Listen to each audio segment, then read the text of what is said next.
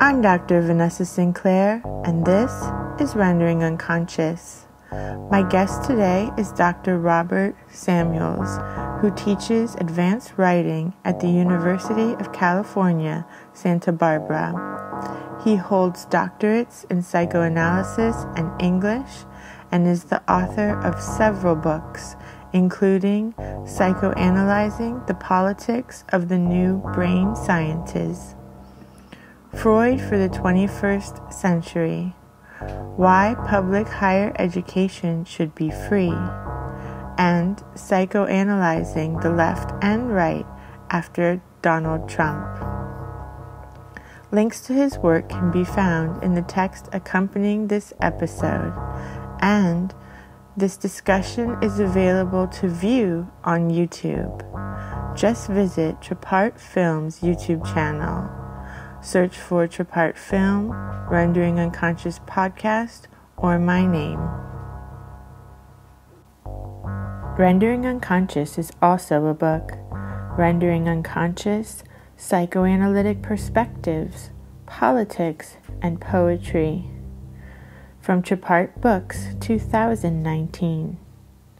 For more, please visit our publisher's website, trapart.net. That's TRAPART.net. You can support the podcast by visiting our Patreon, patreon.com/VANESSA23CARL. Your support is greatly appreciated.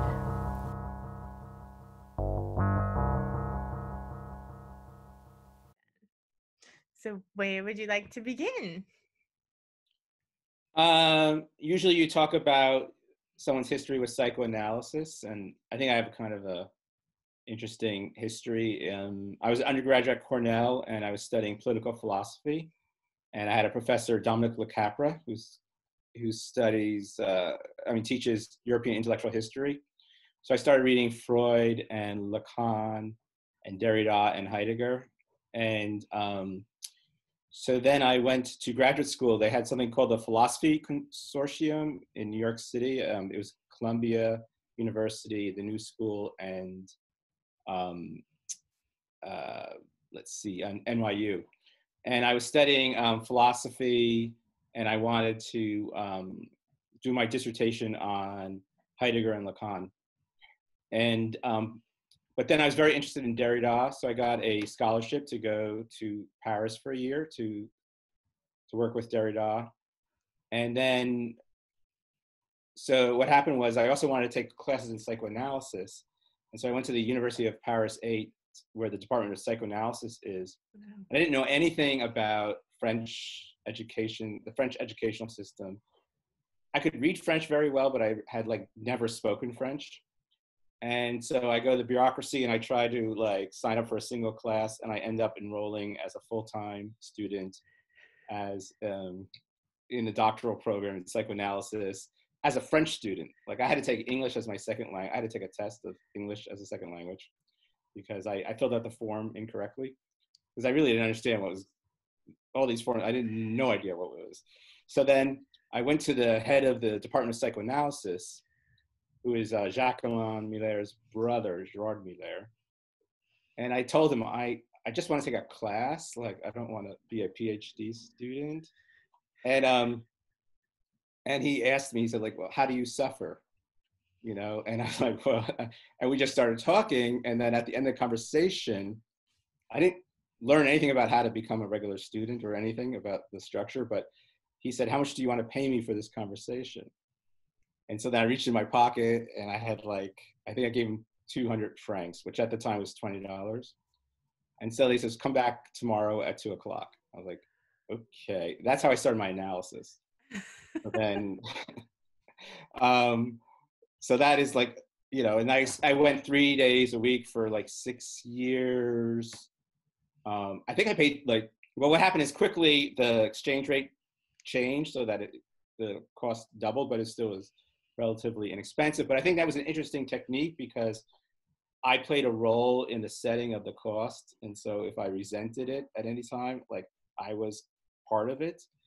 And I thought that was a very interesting intervention. But, and then I studied with Jacques-Alain Miller. So I was gonna stay for a year, but I ended up staying for 6 years and got my PhD in psychoanalysis. It was totally unplanned for.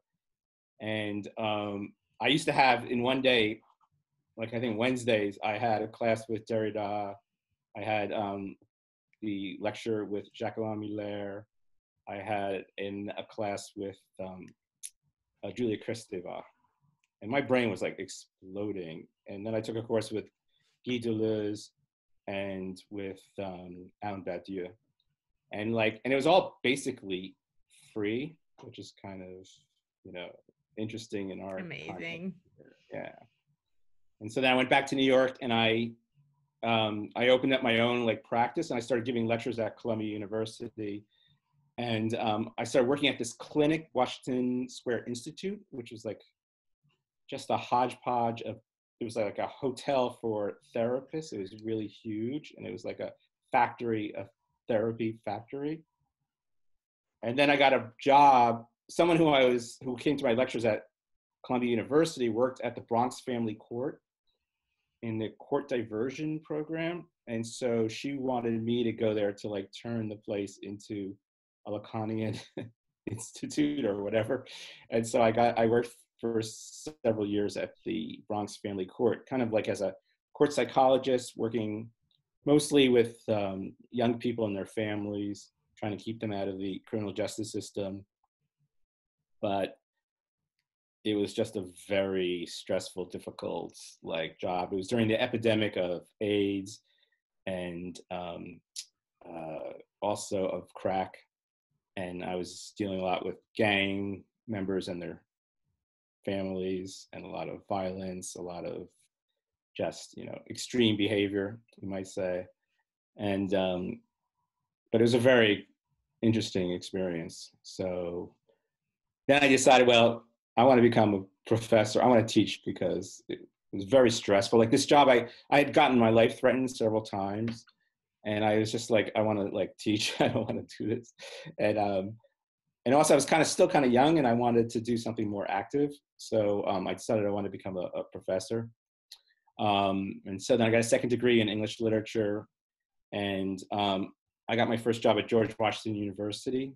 They had this human science program, but they quickly closed it or started to close it down as soon as I got there. And then eventually I ended up in Santa Barbara, and then I taught 10 years at UCLA, and then I went back to Santa Barbara.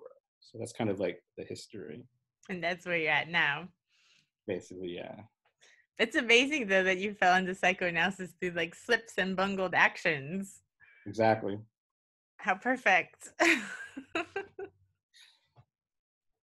But I think, I was open to adventure, or my father was an inventor and a scientist. And so I think I was open to taking risks, going to France and knowing very little French basically, and enrolling in a program that I didn't know anything about and starting an analysis without. Why not? Really that was also young. And then the other fortuitous thing that happened while I was there, I met someone. I was studying German, and I met someone in my German class who was the lead singer of a band, a pretty successful band, music rock band, and their drummer had just been in a car accident, and I used to be a drummer. So then I supported myself by being a drummer in a rock band for several years. So, and that was good because it just opened me up to really knowing a lot about French culture and French life. I got to meet a lot of French people and do a lot of French things, which was, I think a good experience to have. Yeah, and at a really exciting time, it sounds like. Yeah. It was difficult too, though, because I had to support myself and also, study all this stuff. And I was reading Lacan 12 hours a day and writing music and just kind of and going to analysis, a very weird combination of stuff. But, I thought it worked out well for me, at least. Yeah. I think everyone's assignment analysis is pretty intense. Yeah, I remember telling myself that it was always kind of there's always something unexpected happening. It was never just like comfortable or totally like predictable. And it and I thought, I thought my analyst was like really a kind of a classical Freudian, like there's very little intervention. He used the like variable session thing. And I think what most people don't understand about this idea of like the short session or the variable session is I think the technique was mainly developed in order to force people to speak without thinking. That if you really want to do free association, you have to learn how to speak without thinking about what the other person is thinking. And that requires the analyst being, mostly neutral. And and I think very few therapists and analysts really understand what free association is and understand the role of analytic neutrality. There's been a large backlash against that. I think people don't see analysis as this kind of artificial relationship that takes a very different way of trying to discover someone's like inner truth. And I think a lot of forms of therapy and psychoanalysis, rely on just traditional forms of communication. And I think that has like virtually nothing to do with psychoanalysis. And I'm currently writing a book on, it's called like What Makes Us Human. And I'm trying to like argue that psychoanalysis offers like the best insight to understand what makes us human, because it presents these very counterintuitive notions. So like one idea is we're not driven by biology or evolution or instincts, that there's a certain gap in our biology, that we have drives instead of instincts, which means that like in terms of sexuality, our objects are much more variable than other animals, and our responses are much more variable. And so the humans, so one way of thinking about like free will, what gives us freedom, is this lack of biological determinism. And what's interesting, you find in neuroscience and evolutionary psychology, is this effort to kind of return to a biological determinism. And then they also like say like, well, does free will exist? Free will doesn't really exist. We're really just predetermined by our genes and our social memes, and that we really have no free will or control over anything. All we do is post facto rationalize these unconscious intuitive responses. And so I think there's a massive misunderstanding of what it is to be a human there. And that's why they can use like experiments on rats in order to work on medication for people with anxiety disorders or other psychological problems, is because they've eliminated the free will of the human being, and they misunderstand, what makes us human. And so I think that's a really interesting concept. And another related concept is the notion of pleasure principle. And I think that's become like more and more important in my work. And I think, once again, I think people really misunderstand that, especially within psychoanalysis, where Freud kind of argues that pleasure is defined by the escape from tension. So it's kind of a negative definition. And the joke, to describe this, you can use the joke of the guy who like wears really tight shoes all the time. And someone says, why do you wear tight shoes? And he says, because it feels so good when I take them off. And so there's this kind of like release of tension. And Aristotle defines catharsis, which is interesting. It's the term that Freud uses for his original method, catharsis, as in Aristotle, in the Poetics, he defines catharsis as the purgation, the purging of feelings of pity and fear. And so once again, it's this kind of like reaction or release. And he argues, Aristotle, that we go to theater in order to basically release tension and to escape feelings of pity and fear. And so I think that what we're seeing in our culture today is this use of like technology and media to give us instant access to pleasure. But the flip side of that is an escape from tension or conflict, and ultimately an attempt to escape from reality. And with addictions, we also have the same dominance of the pleasure principle. So ultimately, the pleasure principle leads to the death drive, because if the goal is to reduce all tension and to escape any sense of conflict or anxiety, then addictions serve the function of trying to bring you almost to an inanimate state, which Freud says is what the death drive is ultimately if you reduce tension enough, then you're dead, right?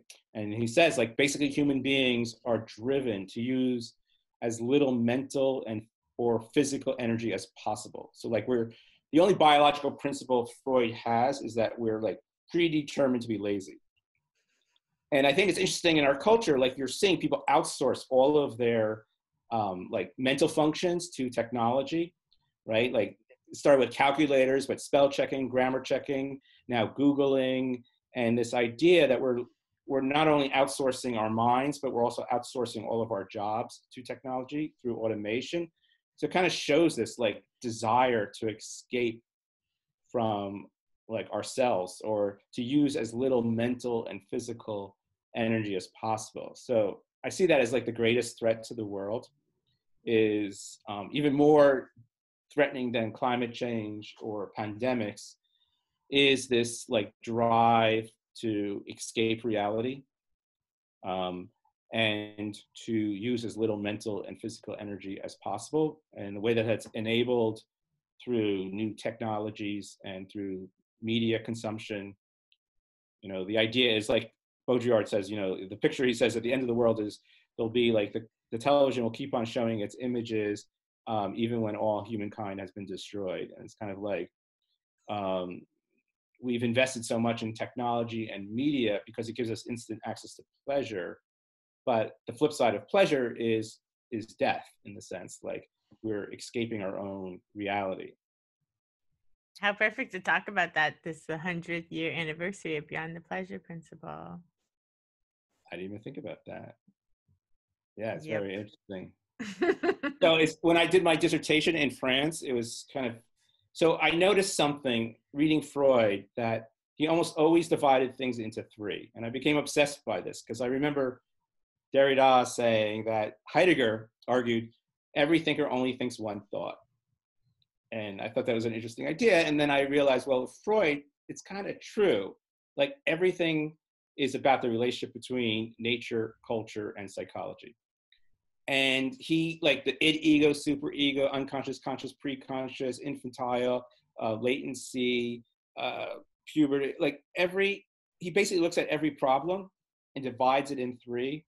And those three components are almost all like, one is like trying to explain nature, one is trying to explain culture, and then one is trying to explain individual psychology. And I went to a lecture in Paris, and this guy gave this lecture on the history of it was a really old philosopher, like he was like 100 years old. I mean, he looked 100 years old, and it was on the history of the triad in philosophy. And he went through like the whole history of philosophy and how every major philosopher tries to break everything into three. And I was like, okay, well, that's my dissertation. But then I realized, like with Lacan, almost everything is four, right? Like there's like his schema L, his famous schema L, there's four elements, right? And then he has the four discourses, each with four things. Mm-hmm. And then he has like the symbolic, the imaginary, real, but then also he adds like the object A. And so there's always like, what he does is he takes, in some ways, Freud's three-part structures and always adds a fourth element. Like that's the Lacan part. That's the, you know, he said the only thing he invented was the object A. So like he basically added this fourth dimension to psychoanalysis. And so I wrote my dissertation on that, and I was really inspired. So I started writing my dissertation, and then Jacques-Alain Muller, who was an incredible lecturer. I mean, I have very ambivalent feelings about him after the fact, but incredible lecturer. And he taught a course called 1, 2, 3, 4, right? Un, deux, trois, quatre. And I was like, well, that's my dissertation. That's what I'm writing about. And so I was assigned a different person to be my dissertation director. And it turned out, I had no idea, but like secretly he hated Miller. And when I gave him like the first draft of my dissertation, he totally attacked it and rejected it and said that it was like just a paranoid delusion. And he also hated Americans. So then he also said like, I'm like, whatever. And also at the same time, this is interesting, like the other like foreign student in the department who was close to their dissertation was Zizek. So Zizek, and what happened to Zizek defended his dissertation like 9 months before me. And I wasn't there at the defense, but I heard it was very contentious and that he was accused of trying to popularize Lacan and to turn Lacan into a like popular thing. Like he did his dissertation. He kind of did. He did his dissertation on Hitchcock. And some people really, really, really were upset. But like, I had no idea of any of the inner politics. And partially I was blocked from anything because my analyst was the director of the department. I couldn't ever talk to him about it. And because my analyst was Miller's brother, that also complicated things. And also Jacques-Alain Miller is not the easiest person to talk to. But I had to go to him and say, listen, I'm like using a lot of your stuff. And this other professor is saying that it's paranoid and psychotic and that he will never approve of it. So I don't know what to do. And Miller was like, he just kind of yelled at me and gave me like a copy of like this like a book by Althusser for no reason. I have no idea why, what that was about. But later he got back. I got, not from him, someone else. See, because I couldn't talk to the head department because he was my analyst, and Miller didn't want to like directly communicate with me, and because I had uncovered this huge conflict within the department that no one knew about, I had to go to like a third or fourth party to like say, okay, we're going to assign you someone to be your dissertation director who I've never met and who doesn't even live in France, but because of the laws that France every like 3 or 4 years changed the laws of how you defend a dissertation or what a doctorate is. Like, this is crazy. Imagine Trump. Well, I could maybe would do that, but like caring so much that he would change what the criteria for getting a dissertation is. But in France, like every 3 or 4 years, it would change because the government would change. And so they came up with this criteria that to defend your dissertation, you had to have someone from your department, someone from your country but outside the department, someone from France but outside the department, and then someone from outside France, and then like another person. So like 4 people, something like that. And so I was like, how am I gonna do this? I mean, I'm gonna have to like find someone from outside the country, and they're gonna have to be there at the same time as all these other people. And so then I figured out they were going to have an international congress in Paris, the Lacan School. And so then I said, well, while that's going on, I'm going to defend my dissertation. But the result was that I wouldn't know anyone basically on my committee, and that it was going to be a public hearing, and that like a lot of people might go because it was during the Congress. And no pressure. It was in this court. It was actually in a courtroom, which is crazy. And all I remember is my girlfriend at the time, like crying hysterically through it because they were like so mean to me. It went on for like 5 hours. Oh my and God. I wrote like a 400-page dissertation in French, and right before I was going to defend it, my girlfriend, who knew French well, she was German but she knew French well. She read it and she said, "Your writing style is horrible." I was like, "Oh no." I said, "Yeah, it probably is," because I didn't know, like, it turns out like to write a dissertation in France, you have to use a special tense, the passé simple, the literary tense, which I had never learned. And so I had to rewrite my whole dissertation like in like 2 days so that it would be in this special tense that I had never known existed. And so like the first question that I got was like basically on page 227, you're using the term, they said some French word, like why? And I was like, why didn't you use the passé simple of that, like that? Really? Okay, that's where, so that was, so, but it was interesting. And then the tradition there is after you defend your dissertation, which was brutal. I mean, it was really, really like, they just really, that's kind of the French education thing. They're not like the American education system. They don't like hold anything back. They're very often very aggressive. And so afterwards, the tradition is you take them out like to a meal or for drinks. So I had to like, they go pay for them. So after they had all like just attacked me for hours. And after that, I got on a plane, like I think the next day, and I didn't come back to France for like 20 years. You had enough. Here we say nooga noog. Enough's enough. Yeah. So there was some like difficult moments in that, but I think generally.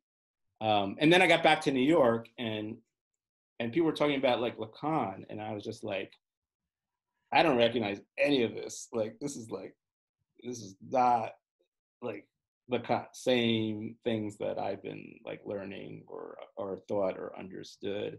And there's always that kind of idea of like, I think psychoanalysis is very easily misunderstood. I mean, especially with Freud, like some words that are very common words are used in a very different way. And, he has this very counterintuitive understanding of the world. I think that's what makes him very effective and, interesting.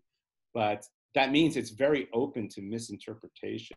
Like, so I'll go to these conferences and I'll be just like, what are these people talking about? This has nothing to do with psychoanalysis. I mean, are they aware of that? Just like the whole, like, face-to-face communication, or the idea that the countertransference thing, that like basically when I was working at this clinic in New York, like I would talk to a lot of the therapists and they would tell me like they were constantly talking about themselves. Like they would tell their patients their dreams, or they would like make it all about themselves, because there was, this idea through countertransference or projective identification, that is, if you're feeling something, then that feeling is really a projection of something that the patient doesn't want to deal with, and they're projecting onto you. And so you have to then articulate that feeling to the person, because they've been like repressing that feeling and projecting it. And so then the way you bring it in to the surface is by like talking about yourself, And I remember this one woman, she came to me, she was like very distraught. She said, I have this patient, I don't understand anything he says. He makes me really nervous and anxious. And I said to her, stop trying to understand him. Just try to remember what words he repeats. And once in a while, like repeat one of those words. And she said, like, it totally changed the whole thing, like took all the pressure away. And that, like the first time he talked about a dream after that, I mean, it doesn't always work like that magically, but it was like this pressure to understand. That's another thing. Like Lacan has this radical perspective that like, it's not the job of the analyst to understand. And the whole idea of the transference is moving away from the way that we want the other to provide understanding for us, and we want the other to resolve all of our problems for us.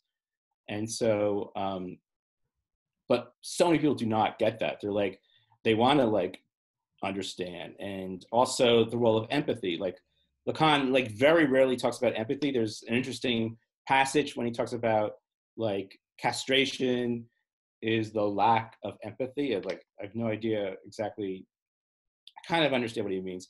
But basically, the whole idea of empathy is often that we are projecting our own feelings or understandings onto other people.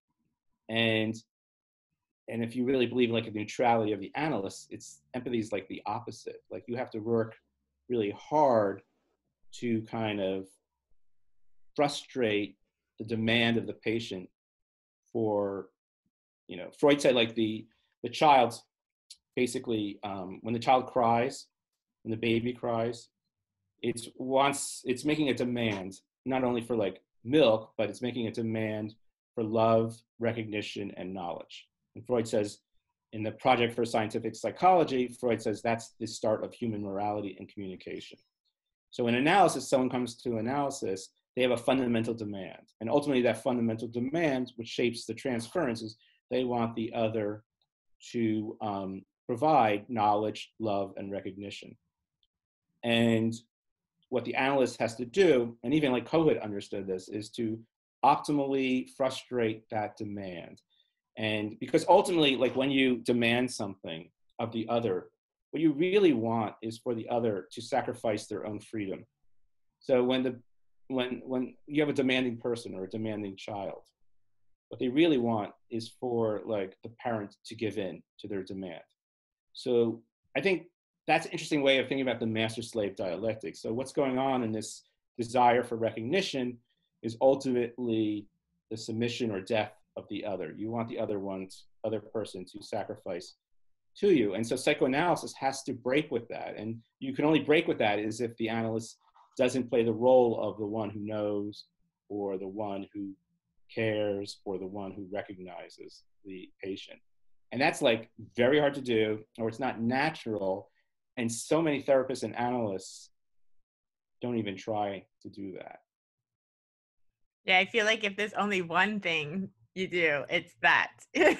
That's like the most important thing. And I feel like it actually, since learning how to do that as an analyst, it actually has helped me learn how to do that kind of in other situations. And it actually helps other people in general become a little bit less dependent and demanding.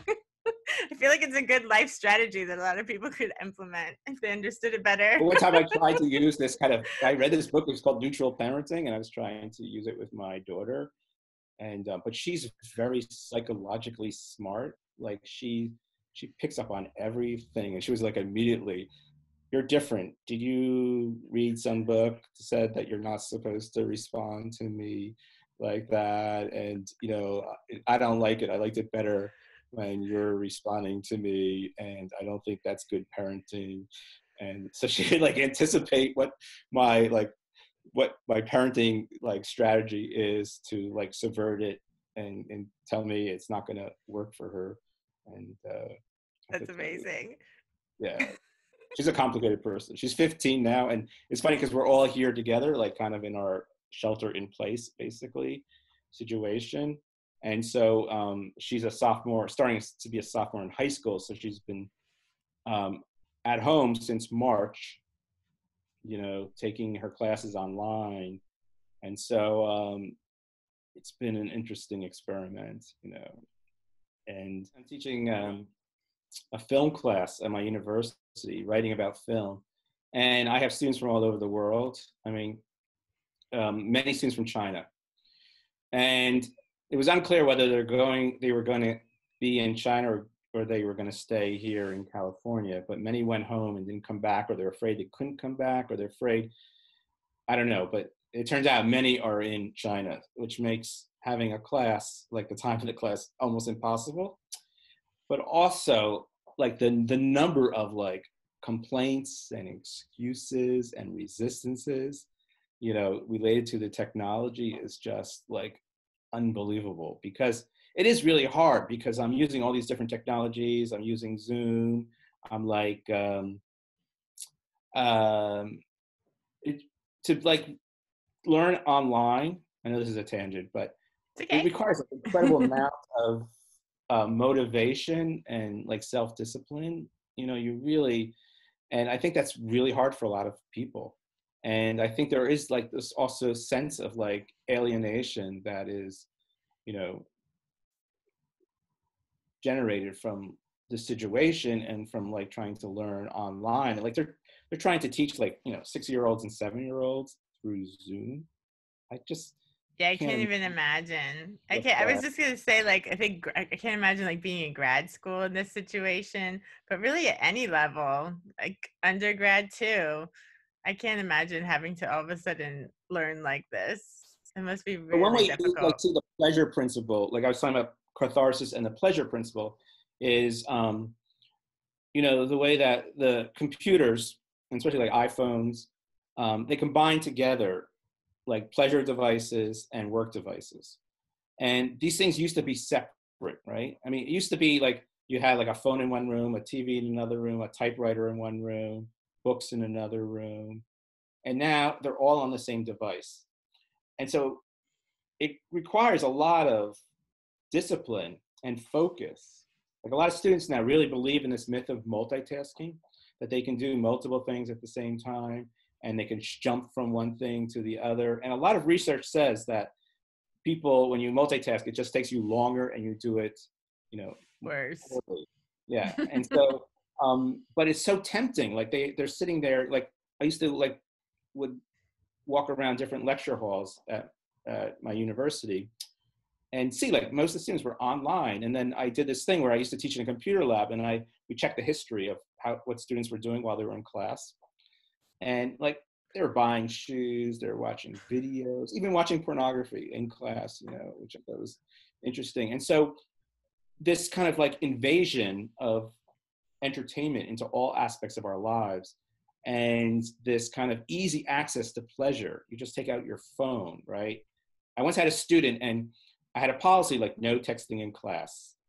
Actually, I've moved to like no technology in class, right? So this is really hard for me, this current situation.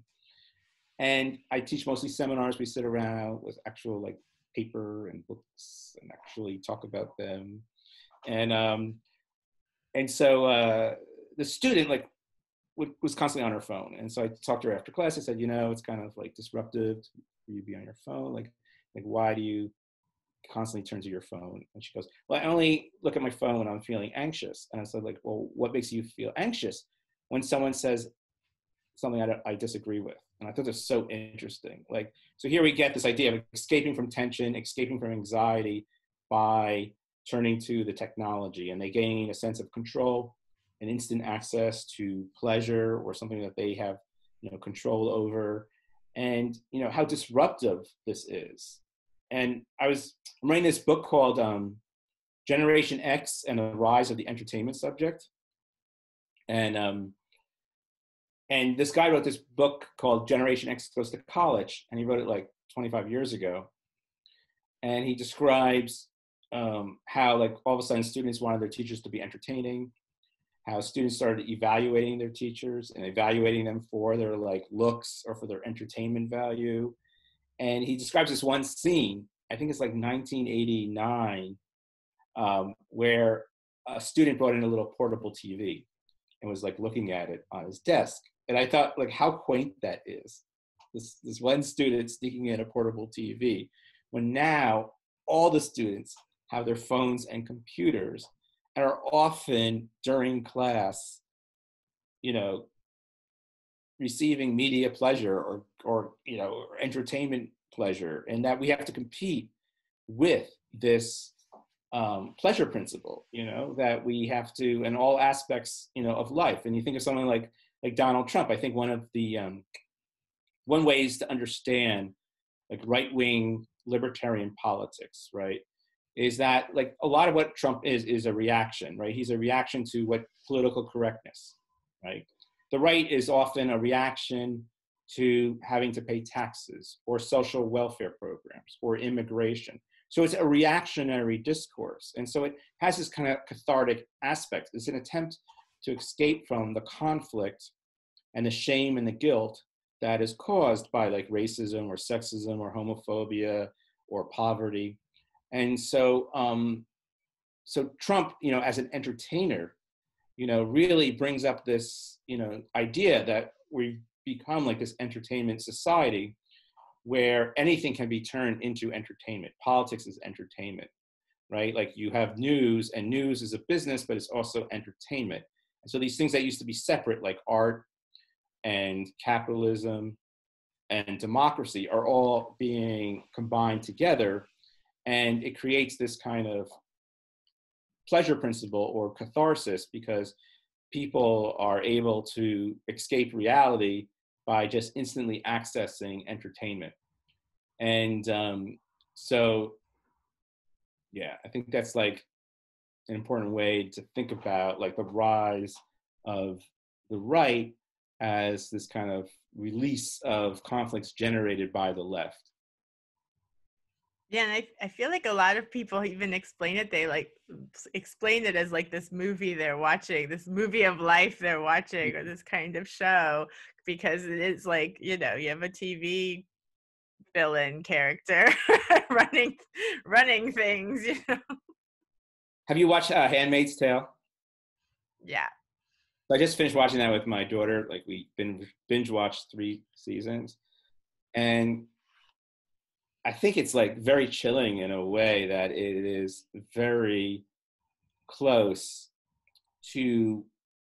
It's close but distant. It's like to, and especially like the religious conservatism and the kind of obsession with controlling women, and like that has been like a predominant part of religion, like since the beginning of almost every major religion you can look at as fundamentally about controlling women.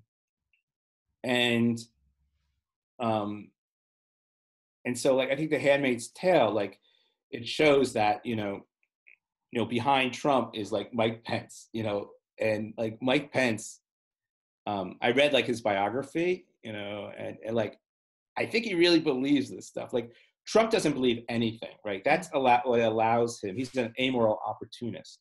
But the question always is this coalition between like the right and the conservatives. They're two very different things. They should actually be opposed. Like how can like moral conservative, religious moral conservative, be a supporter of an amoral opportunist, right? Mm-hmm. Who really doesn't believe in anything. And part of it is, well, they're both interested in power, right? It's the openly evangelical leaders will say that they support Trump because he's getting their agenda accomplished. He's giving them power, Supreme Court justices, right? And so ultimately, that's what they want is power. But you read like Mike Pence, and you start like the things that he says, and you really feel like you're reading about like The Handmaid's Tale. Like it's kind of like he calls his like wife mother, which is just okay, a little bit odd. But and I think psychoanalysis a lot then to try to help us to understand like what is the psychoanalytic understanding of like conservatism, right? And I think like what I always try to do is think about, well, what does psychoanalysis offer that other discourses can't offer, right? Like, so what about the psychoanalysis, emphasis on um, unintentionality, like the unconscious, on irrationality? Like, how does that help us to understand like conservative rhetoric? And like Lacan talked about like the discourse of the master. And the idea that the paradox is that the discourse of the master actually is conforming to an inherited social hierarchy. And so the master is actually has to submit to a culture that already exists, a set of hierarchies of cultural oppositions. And so the master is in a way submitted. And so there is this kind of masochistic kind of foundation to religious morality. And that a lot of it is like, I've never been religious, so I have a really hard time like relating to some of this, but this idea like Mike Pence talks about, he was born again. And it started when a friend said to him, Mike, you're just wearing a cross around your neck. You have to wear it in your heart, right? And so like, what does this mean? Like to wear the cross in your heart? And what does it mean to like be born again and to totally, surrender to Jesus, but then also to make Jesus your friend, and this kind of, and Freud said like in Totem and Taboo, like religion is about making a demand to an imaginary other. It's like the baby who cries for something. He said like, we don't give up completely the illusion of the omnipotence of our thought, and instead we try to influence this imaginary other.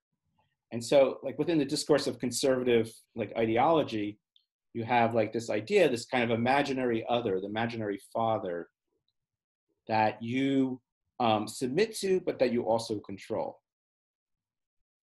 And so there's this dialectic between like freedom and submission, and this really like it really reads like eroticized, like submission, like sadomasochism, the way when you hear some of these people describe their conversion narrative, or their, how they submitted to Christ and how that gave them access to like infinite enjoyment and pleasure. I mean, it sounds like Marquis de Sade a little bit, but so I think like there's all of these unconscious mechanisms going on in conservative ideology that people don't normally like address or think about. Yeah, my husband is Swedish and they're not very Christian here. They're pretty secular overall. And so when he sees like all the religiosity in America, he just thinks it's so bizarre. And he's the one that kind of pointed out to me how bizarre it was, because I just was used to it. And yeah, in with Christianity in particular, like seeing this like tortured, bloody, naked person like nailed up in the front of where you pray, and he's just like, how could you see this as anything but perverted? Like, like what is this? Well, imagine if I told you, like, okay, our neighbor Joe has a son. You know what Joe did? Joe killed his son. He murdered him, right? Because those other people across the street, they were doing really bad things. And so he killed his son in order to make those other people like feel better about all the horrible things they did. And like billions of people are gonna like buy that story. It's a really weird story. But something like I've talked a lot about, which is slightly controversial, is like the role of victim fantasies play in politics and history. And so, Freud did this controversial thing, was at first he thought all of his female patients were actually sexually assaulted by their fathers. And then he started to think that, well, maybe some of them only imagined that they were assaulted. And so then he came up with this notion of fantasy, that people fantasize about being assaulted or being beaten. And so, this is kind of controversial because it makes it seem kind of like he's not believing the people that have actually been assaulted or violated. But I think it's really important to realize that the victim fantasy structure is like a fundamental structure in the world, especially in politics and history. Like before, like most religions are based on some narrative of someone being a martyr, someone being victimized. And since the victim is always innocent and you can't criticize the victim, then the vengeance of the victim is always justified. So for instance, after the US was attacked in 9/11, they attacked Iraq and then Afghanistan. And the idea was that they were victimized, and so therefore their aggression is totally justified, and that you can't criticize the victim. And so, and you see that in so many religions, or so many wars start when one group says, we're the victim, we're innocent and pure, the other is evil, and so therefore all of our vengeance is justified. And what really concerns me a lot is in a lot of contemporary left-wing politics, like I used to, be very involved in, I guess, left-wing politics, and I really turned on it. Like a few things happened, but one is when I realized that this kind of like victim narrative allowed, like, completely dismissed the ability to be self-critical, and also was often justified like incredible like vengeance and aggression towards others. And that and so I think the victim narrative is a very interesting way to think about like politics, because on one hand you have often the left arguing like we have been victimized, and therefore but we are good and innocent, and so we rally around our victim identity. And on the other hand, you have the right who's taking that logic and says, we're the real victims. We're victims of taxes, of government regulations, of political correctness. So it's interesting, like Trump, is constantly talking about being victimized. And it used to be like, we thought like the right, they're supposed to be these tough guys, it's all about the winners and they hate losers. But it's interesting that they constantly represent themselves as victims. Like I live in a place where there's a lot of wealthy people, and my daughter can walk into any room, like in school, and find like the wealthiest family, and then we become friends with them. And so what really surprised me about so many wealthy people is they constantly talk about how they've been victimized. And it's interesting, like if I had all this money, if I had 5 houses and I had unlimited money, I don't know if I would spend all my time thinking I was a victim. But it's not just like they've adopted this ideology, but they actually see their life through the narrative frame of being a victim. Like daily experiences are from the perspective of being victimized. And so part of that is like, it allows them to be insensitive towards the victimization of others because they're the victims. It also allows them to feel no guilt or shame, right? Because they're the victims. It also allows them to escape any criticism for the way that they act. And so you have this kind of dialectic between the victimization of the right and the victimization of the left, and they feed each other in this very like self-destructive dance. And both like are constantly, suspending reality testing or critical introspection, and are so super invested in their own victim identity that they're unable to, resolve any conflict. Are these some of the ideas in your book on psychoanalyzing the left and right after Trump?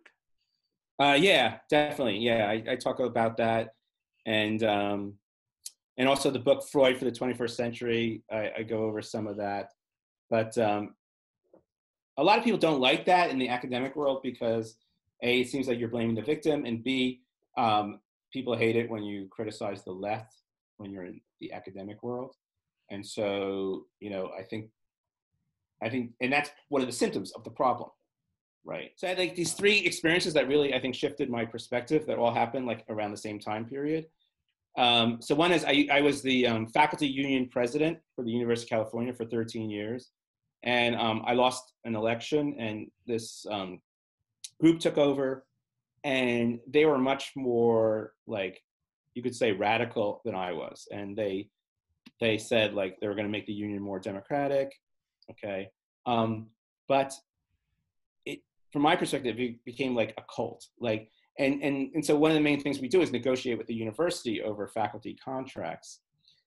And they basically took the position that, negotiating with the university is wrong because the university is by definition evil, and the administration is evil. And so therefore, the only thing we can do is strike in order to force the university down to its knees. And so there's this kind of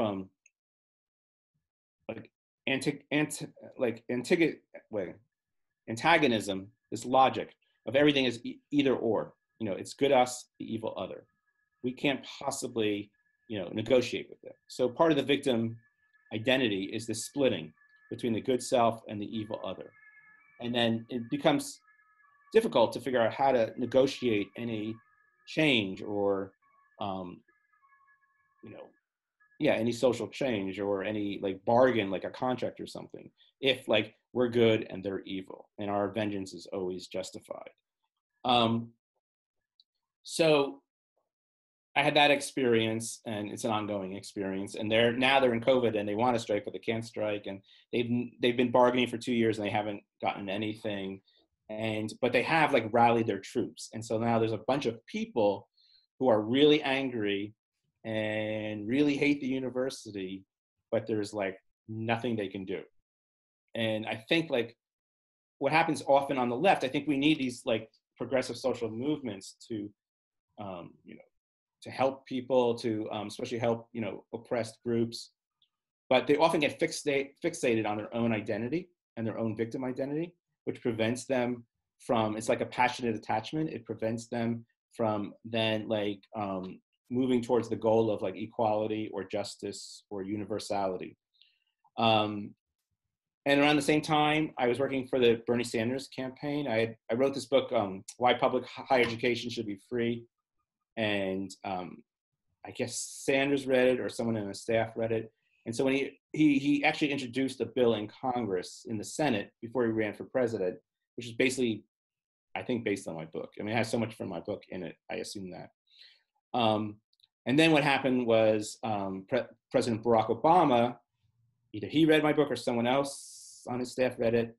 And so I was invited to go to the White House, and I was told at this meeting that my book was the inspiration for the president's free community college plan. So I got like invited to all these meetings at the White House, and I met with a lot of congressional leaders and politicians. So I got like very like exposed to inside of politics.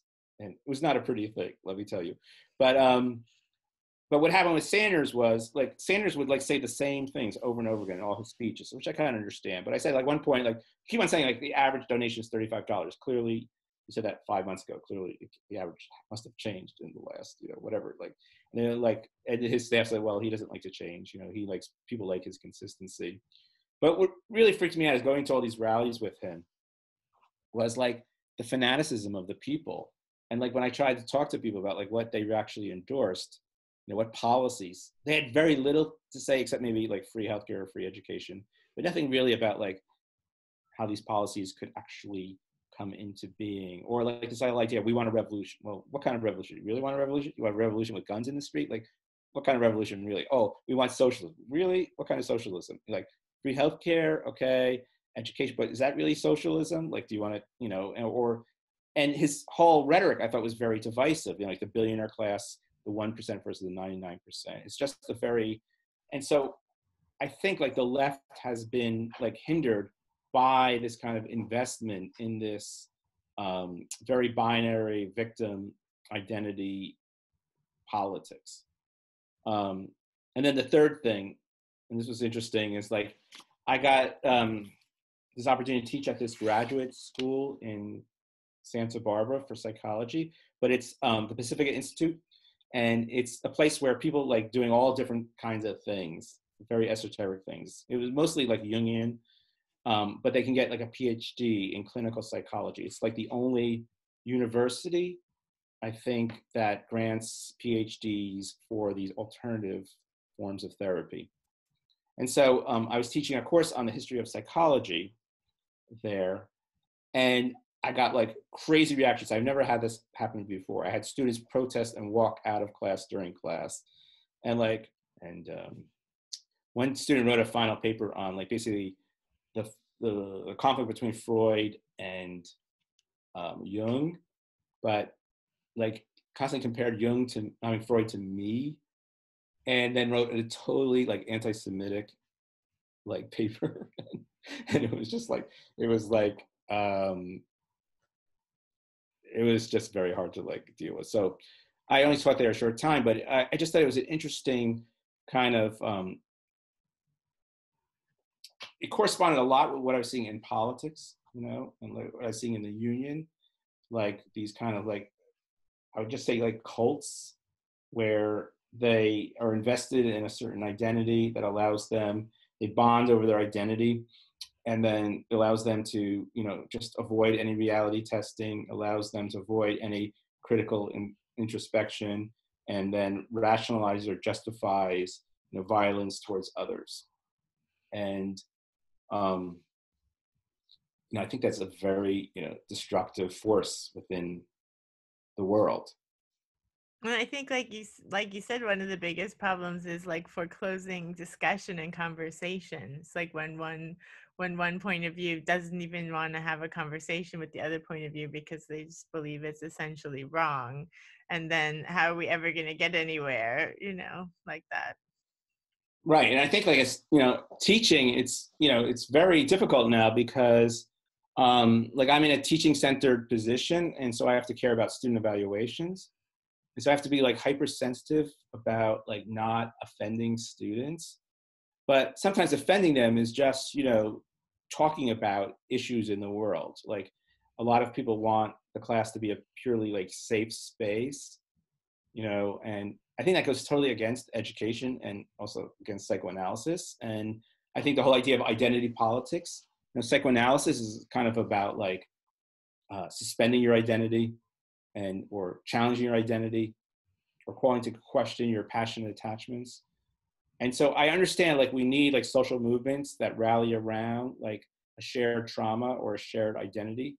But when those movements get fixated on their own trauma or victim status, then they're unable to, you know, advance towards their goal, their ultimate goal of, say, justice or equality.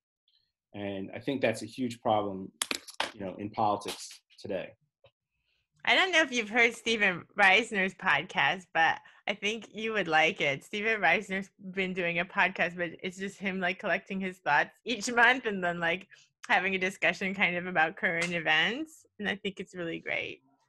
No, it's interesting. You have to check that out.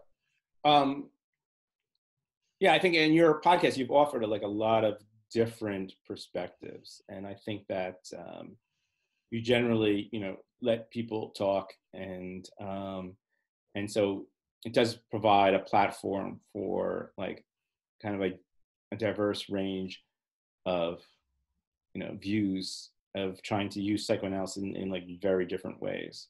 So yeah, and I think a lot of the problem too that you're talking about is that it's not so binary. Like most issues are like really complex and complicated and have a lot of different nuance, and especially depending on all the different situations. So it's really frustrating to see like ideas get like blanketly applied to like all situations when really like so many situations are so different or nuanced in many different ways. You can't really just say that like this is wrong and this is right, you know? yeah, and that's why I like kind of like the theory of borderline personality disorder, splitting, that Kernberg, you know, kind of helped to articulate this idea, like what we're seeing in political polarization, right, is this splitting to avoid ambiguity, complexity, ambivalence. And like Freud's idea, like when he talks about conditions of the love object, he argues that the splitting occurs between love and desire, that basically the patient doesn't want to be reminded of the mother, or doesn't want to feel incest anxiety. I think is actually the term he uses. And so they have to split the world between like the Madonna and the whore, the ideal, and they can only have sex with the whore, and they have to keep the Madonna idealized. And so that splitting we see in politics, you know, the ideal us and the evil other, and that it helps us to political polarization, helps us to overcome any sense of complexity, any sense of ambivalence. And psychoanalysis is all about like complexity and ambivalence and conflict and tension. And so there's this kind of inverted relationship between like this borderline splitting in politics and psychoanalysis itself. And just one last thing, what's in your book Freud for the 21st century? So I try to present like 4 or 5 key concepts in Freud and why they can help us to think about and resolve like particular problems going on in the world today. So I already talked about the pleasure principle and catharsis, and how like most people don't think about the relationship between pleasure and escape, and how that can help us to think about addiction, or about like media pleasure or virtual reality, all these ways of instantly gaining access to pleasure, but also, you know, ultimately denying reality or escaping from guilt, shame, or anxiety. And then I talk about just Freud's theory of the unconscious and hysteria, and how that can help us to understand things like left-wing politics and victim identity and the victim fantasy structure. And I have a chapter on Freud's theory of science, which I think is often misunderstood. Like Freud actually, you know, Freud said like science is about accepting the limits of our knowledge, and that it's the application of the reality principle. So I talk about like almost like a self-help. I originally wrote this book as a self-help book, but the publisher hated it, the original publisher. Actually, the original publisher asked me to write it as a self-help book. I wrote it as a self-help book, and then they said they hated it as a self-help book. They thought it was too pandering. But there's this idea like that Freud has of like trying to apply the reality principle to everyday life. And that in some ways, what psychoanalysis is about is radical self-honesty. And why it's so hard to be self-honest. And that ties into the idea of repression. A very hard idea for people to actually accept is the idea that we lie to ourselves. Because if we know anything, we know ourselves. So how is it possible that we lie to ourselves? And so I think Freud's theory of repression has itself been repressed, like in evolutionary psychology and neuroscience. They have this like biological unconscious, but they completely get rid of the idea of repression. So I talk about repression and how that relates to narcissism and transference, and to what I call liberal narcissism. So I try to critique every like political group, which makes me very popular, right? Because I've been told, yeah, like I have a critical perspective on every major political ideology. And for some people, they feel like personally offended because, like, especially liberals, part of the idea is people want to be seen as being good and doing good things and having good intentions. And so you think about Facebook, what people do is they just post them doing good things or having good moral virtues or, being outraged at the right thing. And so one idea of understanding liberalism is an investment in like the ideal self being recognized by others, and that what the person is trying to do is trying to escape any feelings of guilt, shame, or criticism by presenting themselves in a certain way so that they get recognition from others and that they maintain the sense of being well-intentioned. And here we get this idea of virtue signaling. What people don't like about some liberal politicians, they seem to be fake and condescending, or they seem like Hillary Clinton didn't really seem to be invested in the virtues that she was presenting. And that there's this idea as just a way of manipulating other people by getting them to recognize your goodness. And so liberals like to walk around with their organic bags or their hybrid cars, and like all that stuff might have a positive effect. But I just had a book come out like this week. It's called Zizek and the Rhetorical Unconscious. And it's a kind of a critique of Zizek, but it's also trying to look at these four major forms of rhetoric, which are catharsis, I talked about, but one is pathos, meaning emotional persuasion, and there's ethos, which is persuasion based on authority, and logos, persuasion based on reason. But one of the things I try to like look at in Zizek's work is the way that he combines like serious philosophy with humor and high culture with low culture, and how this is actually reflective of this kind of popular culture way of accessing catharsis and enjoyment, and this idea that Freud had. So like Freud has these like ideas that are, what I like about Freud is like he comes out with these insights that like other people really don't seem to have, but then they do help to explain so many different things. And one is that like when someone tells a joke, what they're doing is basically bribing their audience with pleasure in exchange for the audience not holding them accountable for what they're saying. So it's basically, his idea is that I avoid criticism by turning it into a joke. And because it's a joke, you can't hold me responsible for what I've said. And so I think you see that all the time in Zizek, kind of frames his discourse. And this idea of turning like psychoanalysis into like entertainment, the risk of that is that it manipulates the audience by making this deal where I give you pleasure in exchange, I escape any criticism. And so he can say sexist or racist or homophobic things, but because he's using it as a joke, he kind of keeps the hate circulated, but under the cover of providing entertainment and pleasure. So anyway, that was That's just to let you know that. Yeah, but it brings us back to the beginning when you were talking about training and that he was the other person defending. And I was thinking, I actually haven't read much Zizek. I read the book on violence, and I think that's it. Wow. Yeah, I I've read a lot know. of Zizek. Yeah, I actually haven't, which is interesting. I just kind of Huh. like skipped that whole boat or missed it or whatever. But what I will say is that a lot of people I talk to, like there's like a whole younger generation of analysts that got introduced to psychoanalysis from him. So I think that's great, at least. One of the arguments in my book is that it actually completely, his presentation of psychoanalysis actually represses psychoanalysis. No, it's not. Yeah. It's not real psychoanalysis. But if it gets them reading on their own, that's good. Yeah, that's the positive path. See, I should adopt that more. Yes. Okay. It's been great, and I really, enjoyed talking to you, and I really enjoy your podcast, and we'll continue listening, and hope to talk to you again, maybe sometime in Sweden.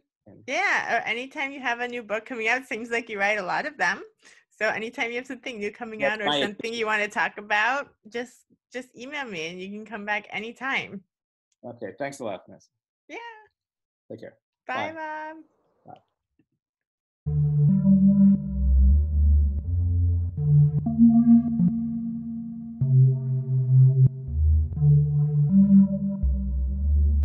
Thank you for listening to Rendering Unconscious.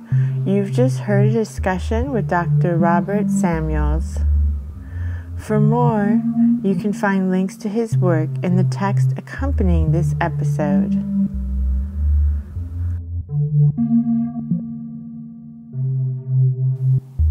Rendering Unconscious is also a book. Rendering Unconscious, Psychoanalytic Perspectives, Politics, and Poetry.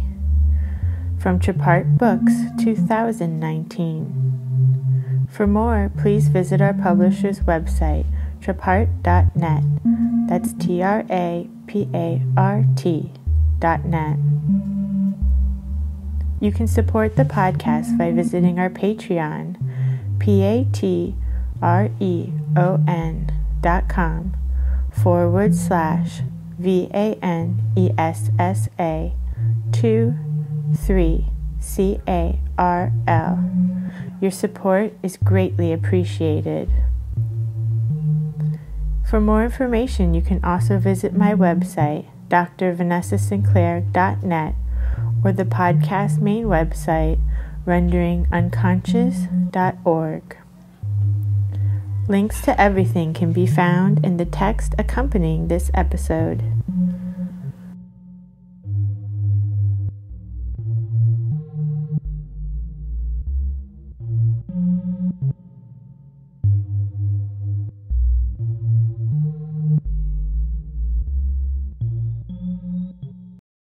Gained control of what?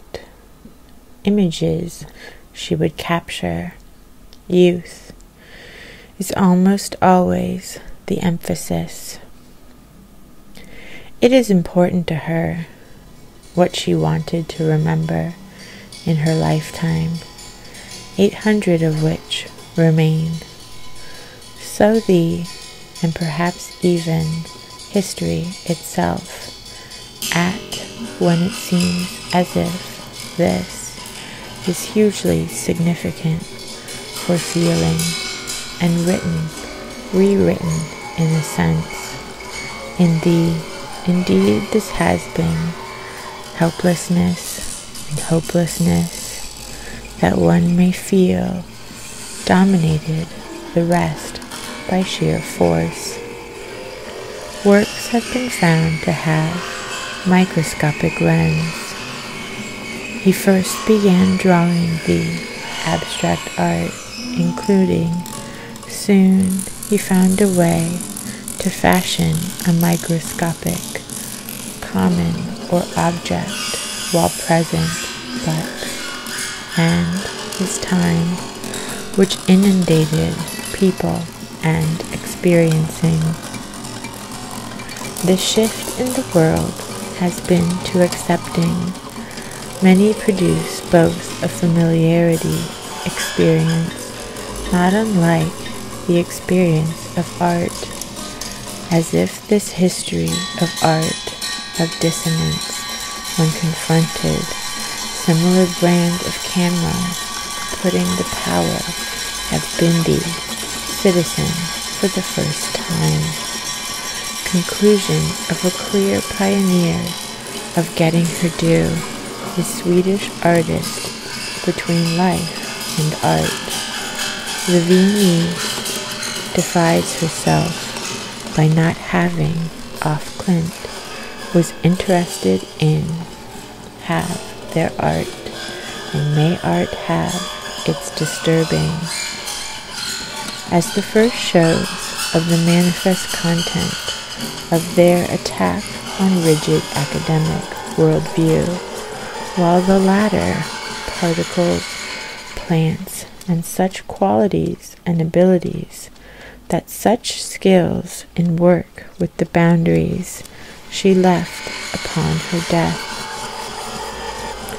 Training over a person's lifetime, while this art markets another frequent the radical possibilities of attended exhibitions in art critics, dealers, and parties, if not actively persecuting their own groups and shows, ignored or unappreciated.